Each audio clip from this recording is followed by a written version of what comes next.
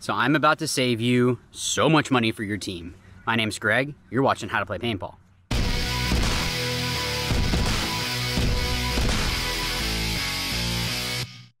All right guys, so this is gonna be pretty quick. So this is a video that, I wish I had actually done this earlier. This is definitely something that's gonna save you a good amount of money, and that is Allen keys. So Greg, what the heck, I already have Allen keys. What I'm talking about is especially when you are playing X-Ball or really any type of paintball, really, you need your Allen keys for the chrono station, right? This is something that gets lost all the time. So what I've done, and actually I kind of stole this idea from Pops, who helps out with damage.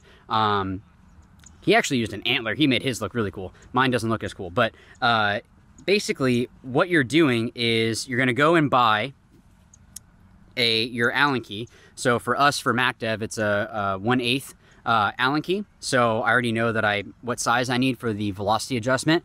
If you have a team that has multiple different types of guns, I think most of the time they are pretty similar, so you can see which ones are the same, and then you might just need to make a couple of these, but this is seriously going to save your team a lot of money. What I did was go and buy the kind of screwdriver version of the Allen key. What I did then is go and get a drill. So you're going to drill through the plastic handle, and then you're going to, what I used was actually a lanyard that has a loop instead of a ring. I guess if you had a ring that was strong enough, this would still work.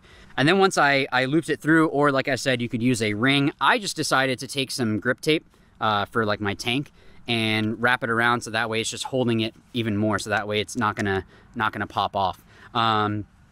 So what's the point of doing this?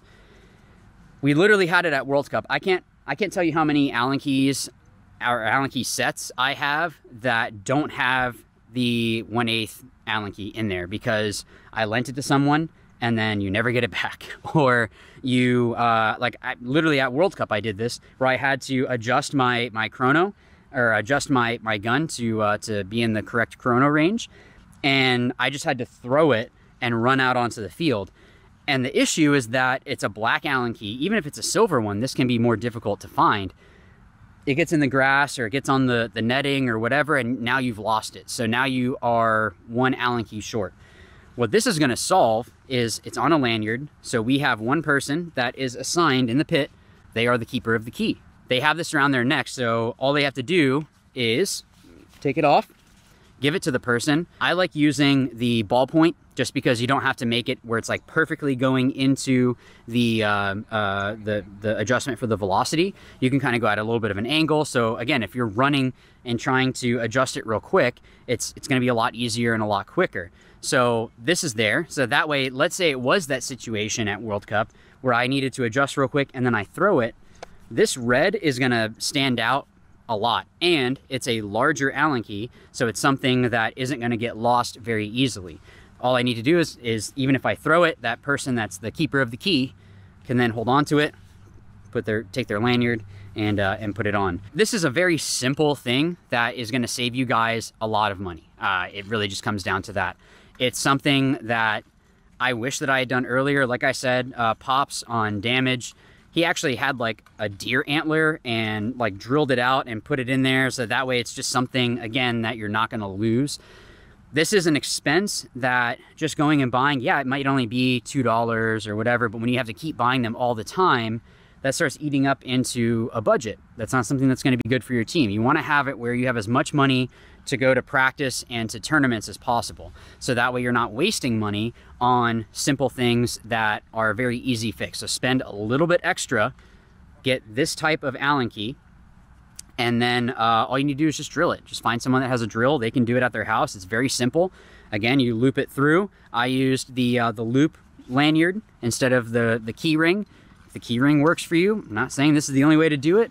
Just loop it on through, and then now you have something that is not going to get lost. Unless you throw this out in the garbage, you're not going to lose this.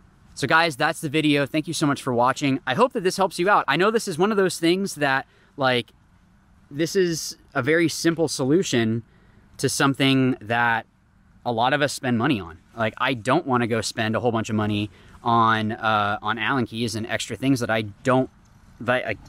shouldn't lose, you know? So it's just gonna save you guys money, even if you just wanna have this for yourself, so that way, you know, go and get like a neon yellow one, whatever, it doesn't matter. It's still gonna be saving you money. So again, guys, thank you so much for watching. I guess I'll see you in the next video, but as always, remember, watch, learn, win. Thanks.